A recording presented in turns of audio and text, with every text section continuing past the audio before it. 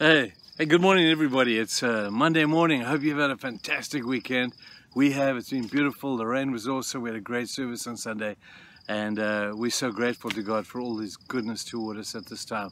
But it's good to be able to share these few moments with you. Thank you for giving me that time. I want to just give a quick shout out to a couple of people who have really made an impression on us, and they follow us so closely on our daily devotions.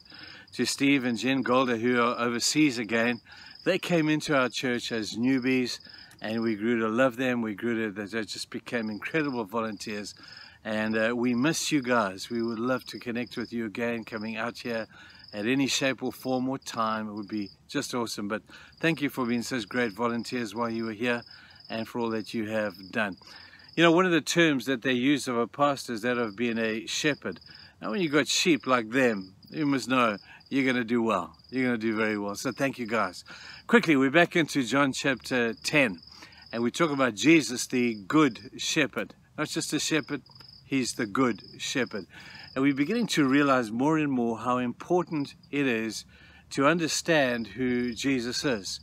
And in John chapter 10, he gives us a metaphor. In the whole of the book of John, there are 7 of them, where Jesus preaches about Jesus, and he declares at the beginning of every one of them, I am the bread of life, I am the door of the sheep, I am the light of the world, and I am the good shepherd.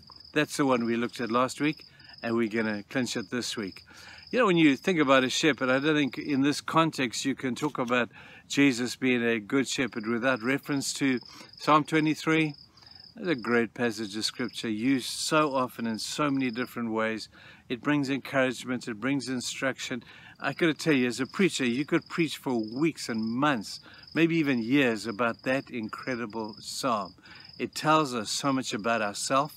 It tells us an enormous amount about who our good shepherd is. But in the first verses, it says, the Lord is my shepherd, I shall not want. When you've got a good shepherd, the perfect shepherd, you shall not, definitely shall not want. You know, Jesus is the supplier of everything. God supplies the air we breathe. He supplies the beauty of this place that we sit in. He supplies our intellect. He is the God of all supply.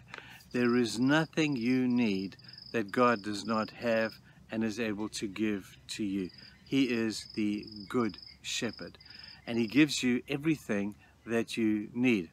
I mentioned in church that I read of a sign that was put outside a shop that says, if we don't have it, then you don't need it. And I thought about that with God. If God doesn't have it, people, let me tell you, you don't need it. One of the other Old Testament names of God that we see beautifully portraying God is Jehovah Jireh, God who provides. And when Abraham stood on that mount to sacrifice his son, he didn't think that God would be able to supply anything.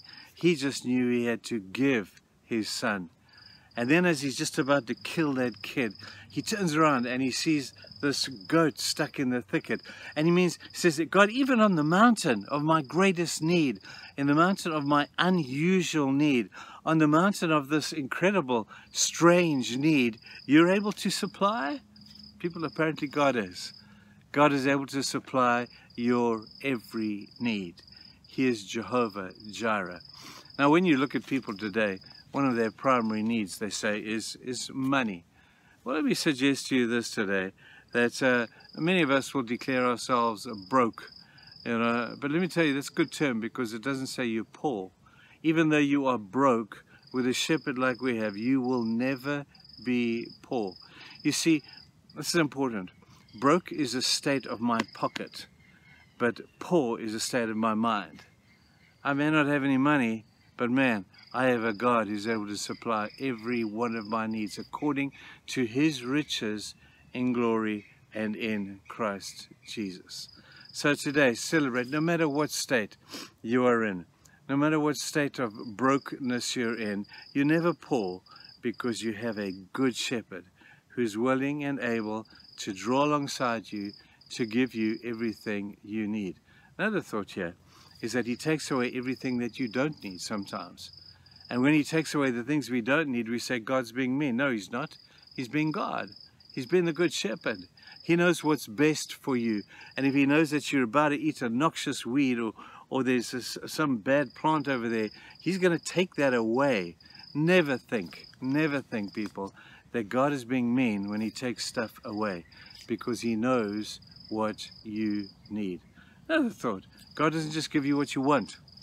I'm sure you've heard that one before. That's a good Christian cliche. He gives you what you need. He doesn't always give you what you want. He takes away sometimes from the things that you have because he knows that you don't need them. But also, he's the one we run to. Don't run to the world to get what you need, people. Psychologically and spiritually and emotionally and relationally. Run to the Good Shepherd. He's got everything you need. You're going to have a great day. I'll see you all tomorrow. Bye-bye.